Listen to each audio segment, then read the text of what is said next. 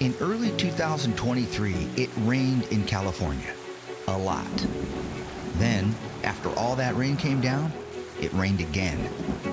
More than it did before. And when that rain ended, the real storms came in, and it just kept on raining. The weather forecasters called it an atmospheric river, a new term to help grab the attention of people too busy scrolling on their phones to pay attention to the skies, which sort of worked. But when all this rain finally began to ease up, it left behind super soaked sections of California ready to explode with color when the sun came out. I think this is the third show we've shot here. I'm sorry if you're tired of that. And that means another trip for Zack, Dave, and I to our favorite flower fun spot, Carrizo Plain, a protected national monument in southern-ish California, to film what could be the biggest super bloom of our lives.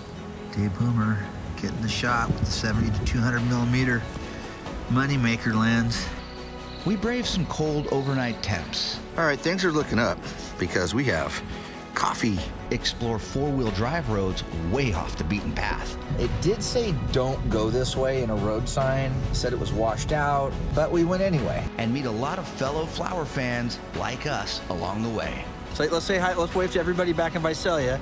Bye, Visalia. Carrizo Plains is a place we've been to before, but after historic rains fall on the Golden State, the sheer scale of wildflowers captured this time leaves us all in disbelief. Zach's probably got a wide on. Are you shooting wide, Zach? Yeah. Get ready for another road trip into a place that will transport you back in time to what California looked like 500 years ago, before solar farms, windmills, and rolling blackouts became normal. I'm gonna try to do a little time lapse. And wild landscapes like this stretched as far as the eye could see. We're so tired of looking at just vast expanse of color that we're just kind of numb to it now. I'm sure the weather people have a cool technical term for what you're about to see, but we simply call it the California Super Duper Bloom. Why are you hiding the jerky? Next, on Outside Beyond the Lens. When you travel, the world becomes a smaller place. Pretty incredible stuff. When you explore with friends like mine that are outdoor cinematographers, destinations definitely come to life. Okay, that was loud. We share our love of travel with our cameras, telling the stories of Earth's most amazing places in every frame. But on every adventure, Dave, the unplanned moments are the ones we remember the most. I did bring a bag of raw chicken. Hang on, I'll be right back. Here we go, Lake Como. I'm Jeff Aiello, Go Bridge. and this is Outside Beyond the Lens. It's not always about the obvious big view behind you. Sometimes the prettiest things are right below your feet.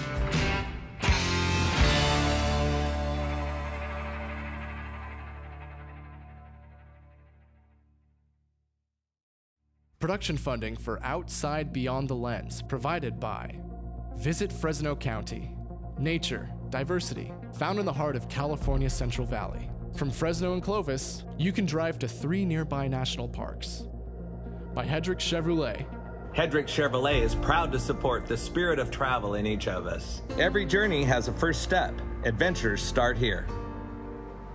By Advanced Beverage Company, serving Bakersfield and Kern County for over 50 years. From our family to yours, supporting Valley PBS and the wonders of travel. By the Penstar Group, promoting opportunity and growth for collaboration and partnerships for the future. By Hodges Inc. Battery Storage Systems. Would you rather invest in the power company's infrastructure or your own? And by Visit Yosemite Madera County, California's gateway to Yosemite National Park. Explore the outdoor magic of Madera County and be inspired to discover more.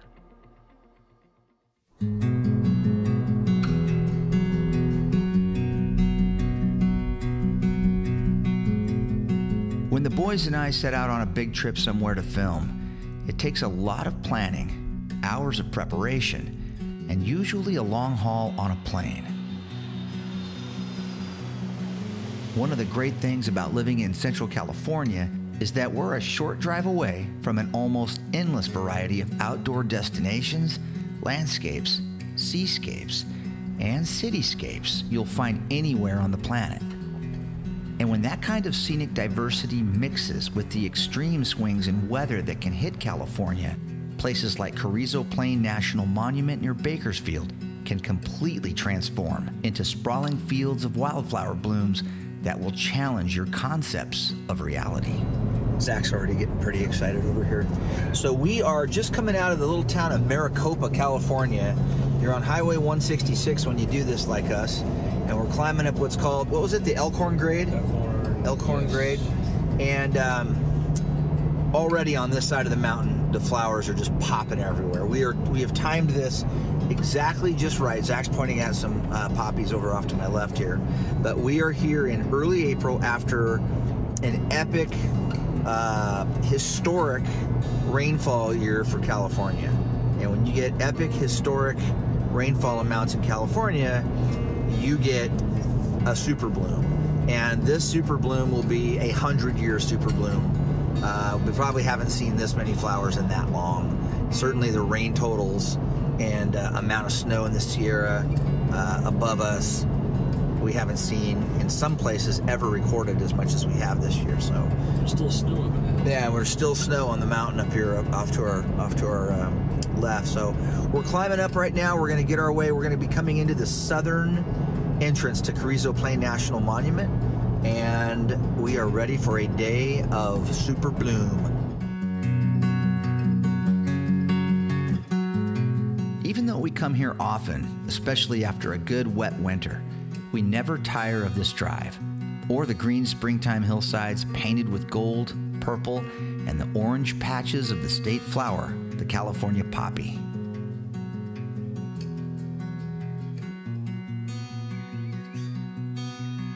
Carrizo Plain is located in a kind of no man's land when it comes to California.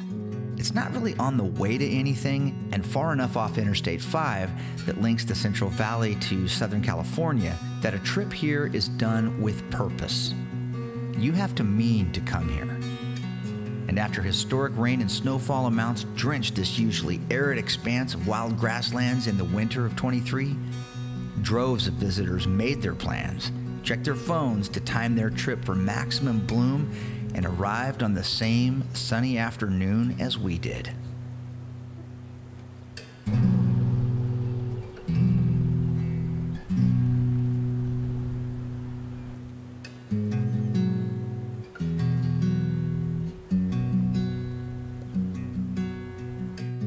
Carrizo Plain is an enclosed grassland about 50 miles long and 15 miles wide, bordered by two mountain ranges in southern San Luis Obispo County, about 100 miles north of Los Angeles.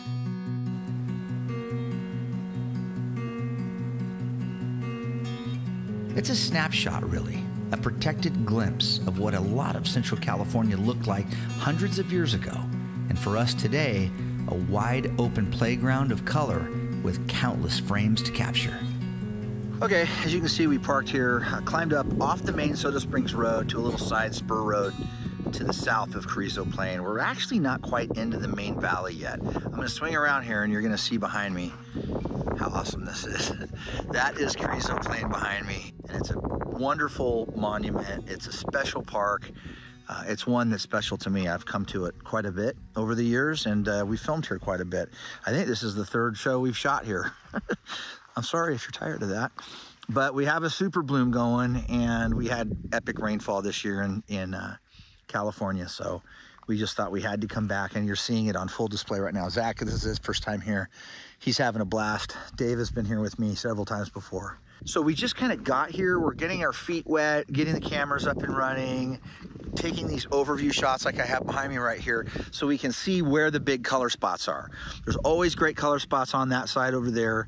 You're gonna get into hillside daisies, you're gonna get into gold fields, tidy tips. If you look really close, you'll see those in there. Some of the wildflower species that we're seeing today, blue dicks. There's baby blue eyes on the hill right when we were coming in that were really pretty. And so we're just gonna keep moving along. We've got a spot picked out for camp that we're gonna try to hit tonight. It's about another 5 or 6 miles up canyon here, so we're gonna make our way up to camp.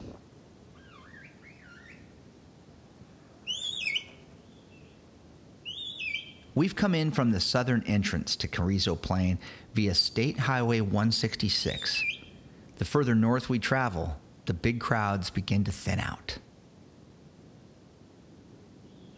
Day trippers make up most of the traffic here today, and some of the best flower viewing spots are toward the southern end of the valley.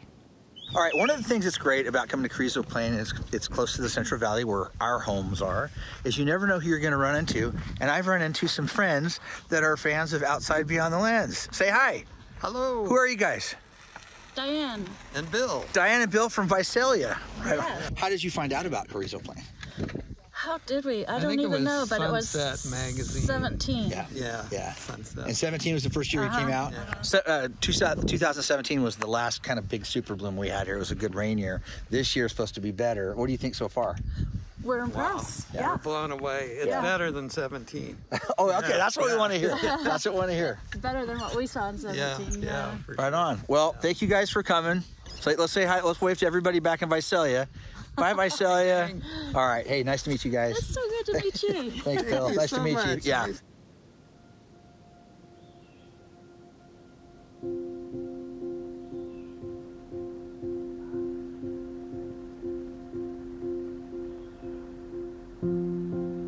From Fresno, California, it takes about 2 hours to get this far into Carrizo Plain, and so far, we are blown away by the bloom.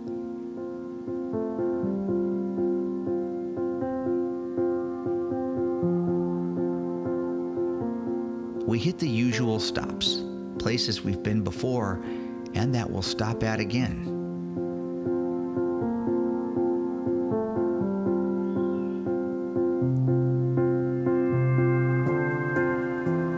The magic of another perfect sunset lining up over these fields casts its spell over us all.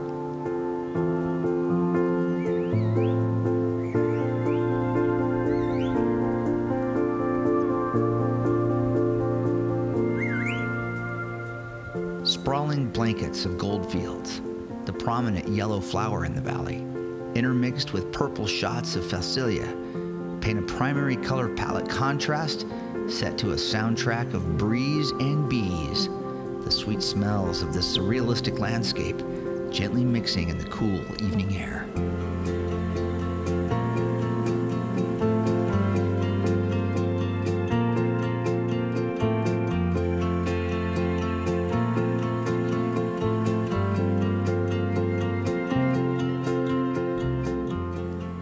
Dispersed car camping is allowed in certain areas of Carrizo Plain. There are designated campgrounds and some RV camping options throughout the monument, but if you like a less crowded, more individual experience, the freedom camping options here are excellent.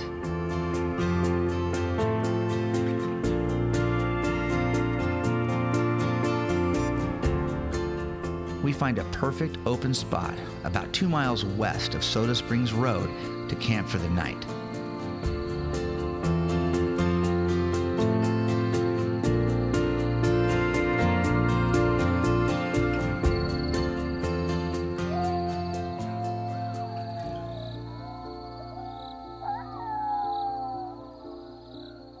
The sounds of coyotes in the distance set the mood for a classic western night under the stars as the early spring temps dip towards the freezing point.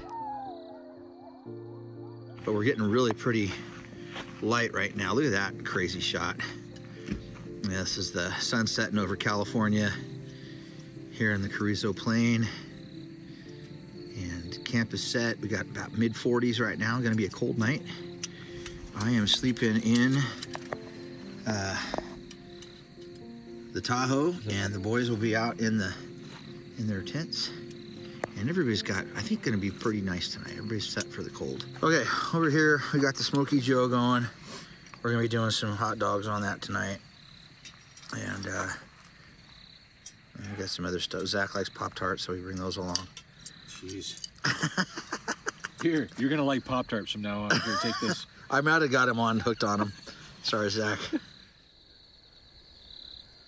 After dinner, we usually set up for some nighttime starlap shots, but the moon is nearly full tonight, which can have a big impact on how Zack wants to capture it. All right, Zach is getting ready for... I'm gonna try to do a little time lapse tonight because we are out in the middle of the plain with a nice clear, hopefully clear sky. Yeah. It's like the moon is out. Yeah, there it is. It's a little damp, but I think the stars should show up. All right. Yeah, maybe some moonlight, maybe. I don't know. Not sure what to expect, so that's why I'm gonna throw it up. See what happens. See what happens.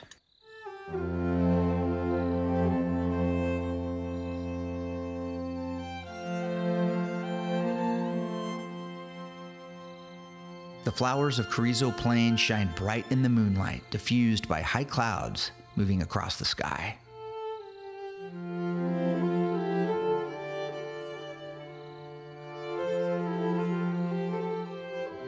A light breeze and chilly temps makes it an early night.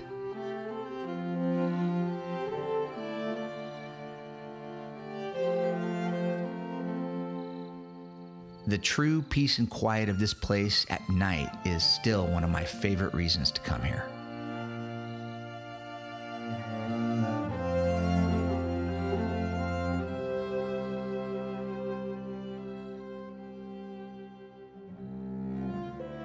All right, so it's about 6 in the morning here on Carrizo Plain, and it is cold. You can kind of see the sunrise coming up, and yeah, man, it's about 38 degrees. It's a little chilly in here, but we're gonna have a great day today. You can see Zack is the only one out there. If I can get the condensation off the window. There's Zack. He's already out shooting this morning. He's beat me up, which is getting easier to do as I get older. The rising sun brings a warming glow over Carrizo Plain as life in this hidden gem of California outdoors wakes for a new day. In a typical rain year, March is the sweet spot to come here for flowers, but the never-ending storms of 2023 pushed the peak bloom back into April. All right, things are looking up because we have coffee. Yeah, Dave's getting. we're all moving a little slow this morning. It was cold last night. I slept in the rig, but with a new sleep mattress system that was jury's still out on. Yeah. Zack, how'd you do? Dude, I was doing fine until you woke up the whole neighborhood. I did. I woke up the whole neighborhood. I was trying to turn my car on from the inside, and I was using the little key fob thing, and it ended up turning the alarm on. I think what really happened, he just rolled over on your fob.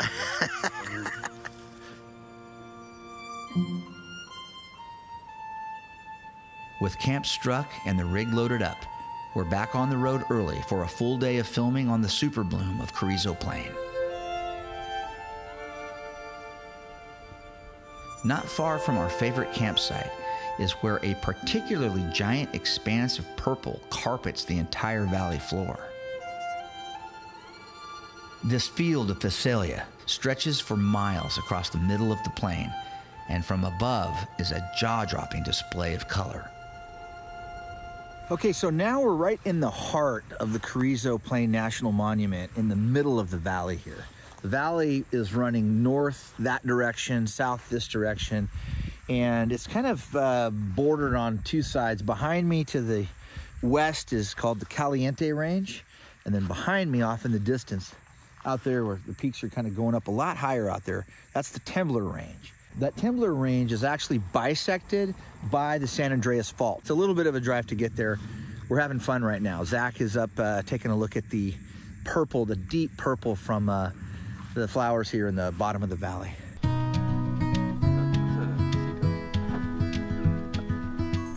Now, moving northwest on Soda Lake Road, we have a decision to make.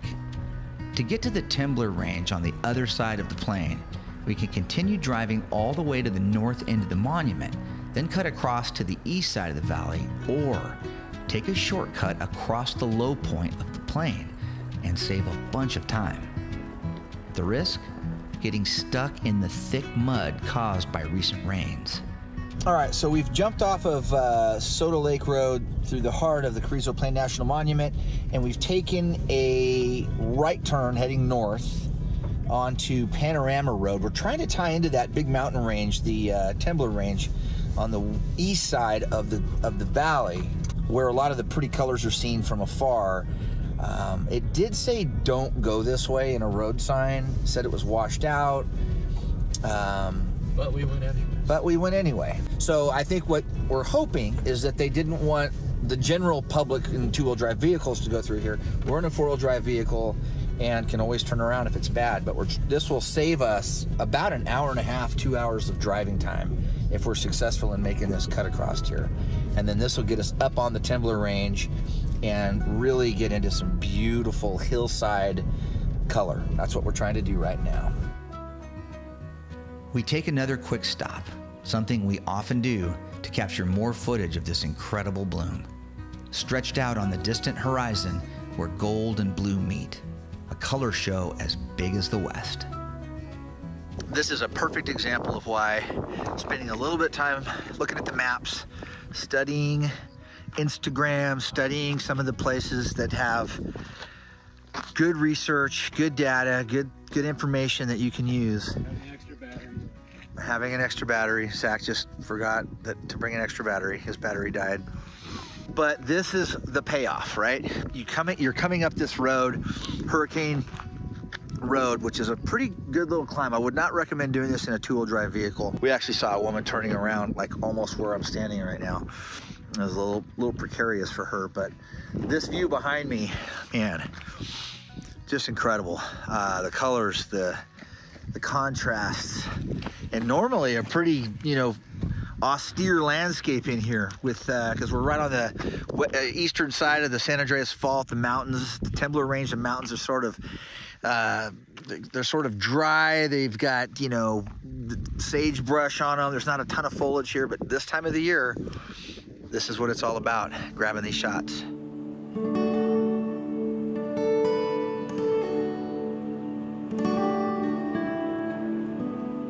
At the far end of Carrizo Plain is Soda Lake. This alkaline body of water, heavy in dissolved salts and highly susceptible to evaporation in the blistering hot summers here, is now swollen to the edge of its banks from the heavy recent rains. Since we've hit all the big stops for color over the last 2 days on the plain, one of my favorite wrinkles to this adventure, even if you're just making a day trip from the central San Joaquin Valley, is to extend the journey another hour to the north and take Bitterwater Road all the way back up to State Highway 46.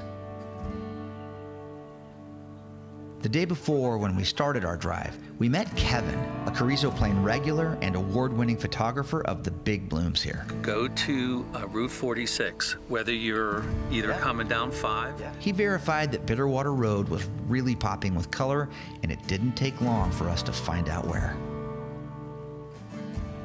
All right, so we are well down the Bitterwater Road. We've actually turned off on another road.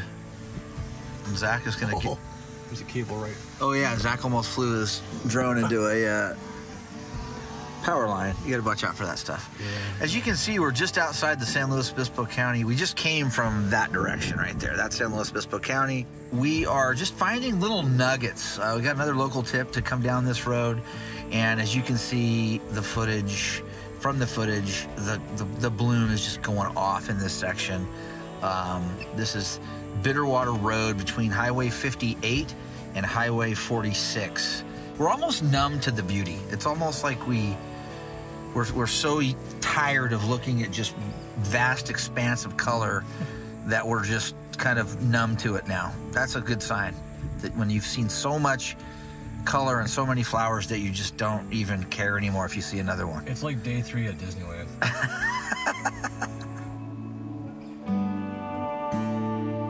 From the giant sequoias to its world-class national parks, its endless beaches and wild, rugged deserts, the variety of photographic adventures you can experience in the Golden State are many.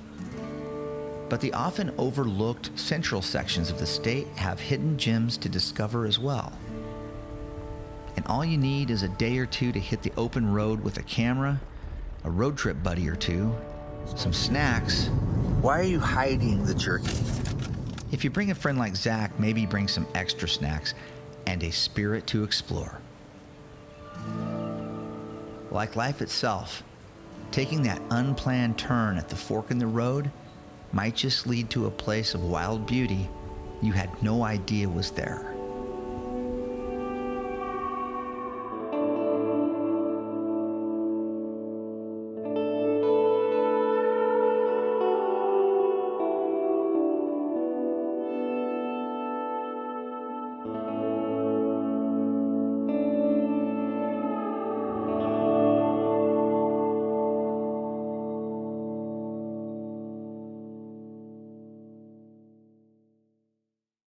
Production funding for Outside Beyond the Lens provided by Visit Fresno County. Nature, diversity, found in the heart of California's Central Valley. From Fresno and Clovis, you can drive to 3 nearby national parks. By Hedrick Chevrolet. Hedrick Chevrolet is proud to support the spirit of travel in each of us. Every journey has a first step. Adventures start here. By Advanced Beverage Company, serving Bakersfield and Kern County for over 50 years. From our family to yours, supporting Valley PBS and the wonders of travel. By the Penstar Group, promoting opportunity and growth for collaboration and partnerships for the future. By Hodges Inc., battery storage systems. Would you rather invest in the power company's infrastructure or your own? And by Visit Yosemite Madera County, California's gateway to Yosemite National Park. Explore the outdoor magic of Madera County and be inspired to discover more.